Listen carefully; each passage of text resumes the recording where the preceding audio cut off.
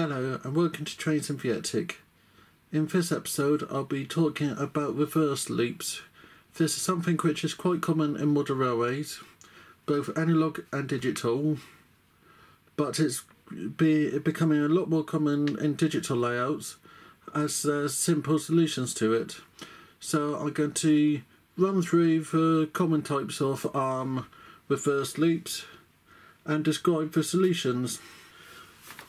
The diagram in front of you is a diagram of a basic reverse loop. You have a track coming in and going out. I'll demonstrate what the problem is here. So I'll mark the outside of the track green. So that's okay there. But when it comes back to the other side, you'll be conflicting. So for the other side of the track I'll do as blue.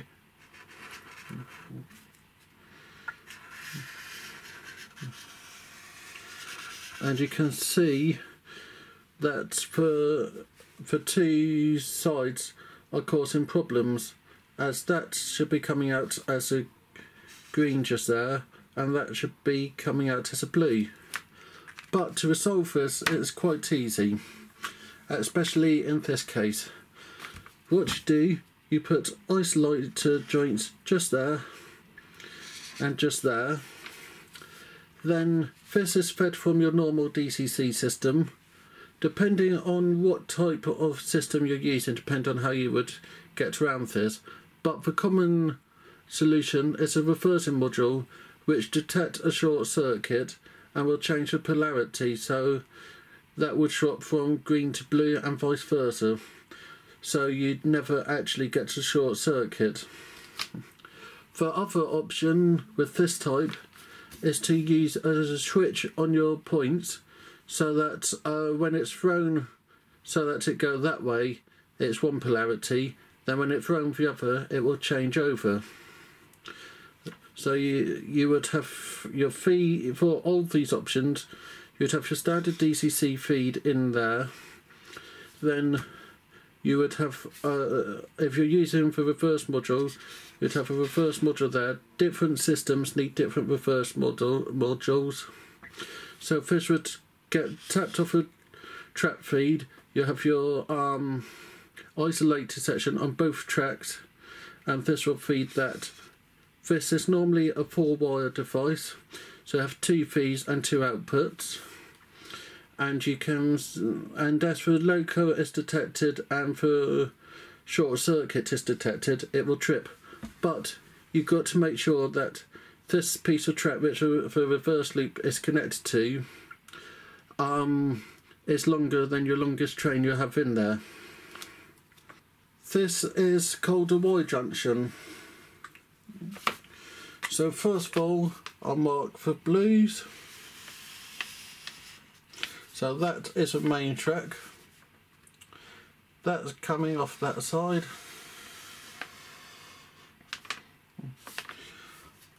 But this is where we start to have the problems on this line. So I add the green feeds. Again, along there and up there. So by doing this, you can straight to AC whereabouts you need to put your isolation. Just here and just here. As if you do your green and reds again, that green will take to that, so that's a short circuit. And again, the blue will come across there, and again a short circuit.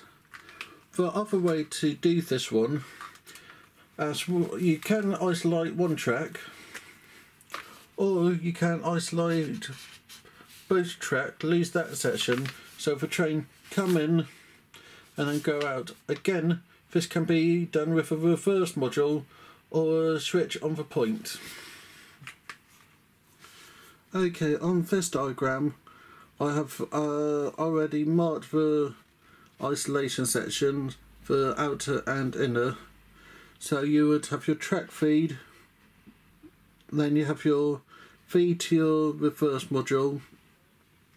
This one will only work with the reverse module as you have 2 points, therefore trying to use a point to change the polarity wouldn't work. So you have your reversing module, and that's lead to the section in between the 2 points, which would have under the reverse module. The nice feature with DCC is it doesn't care which side the power is coming from. So you send your train through here with green on the left, blue on the right. The module switch it, so you now got the blue and green the other way around, but the train will still be going the same direction. Whenever I look at layouts, look at them in the planning stage, I always have a few coloured pens so I can actually draw the diagram and then draw colour lines either side so for different polarities of a track. Then it means you can see at a glance exactly whereabouts your problem is. Now this one is roughly what I'm going to be using in the Garden Railway. So I have already planned in the reversing module, but I'll do the same trick as I've done before. So I'll mark the greens.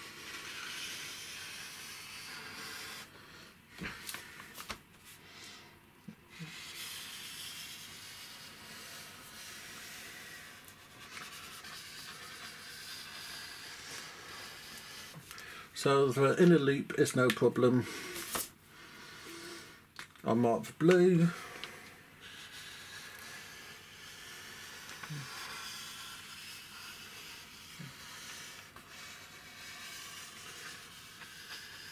And again, no problem. But I then start to mark the other line.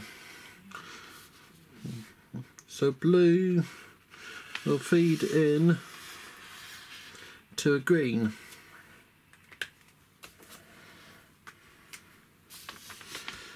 And the green will feed in to a blue. So I have already planned for this. I'm going to be having this section here as a reversing loop. So it's planned to be bigger than the longest train I'm going to run. We're actually looking at a 6-foot piece of track just there to hold the largest locos I have. So it's always easier to plan on paper what's going on. So in conclusion for this video, make sure to always draw your plans and have coloured pens to mark which side is which. As you can see, it's easy to do.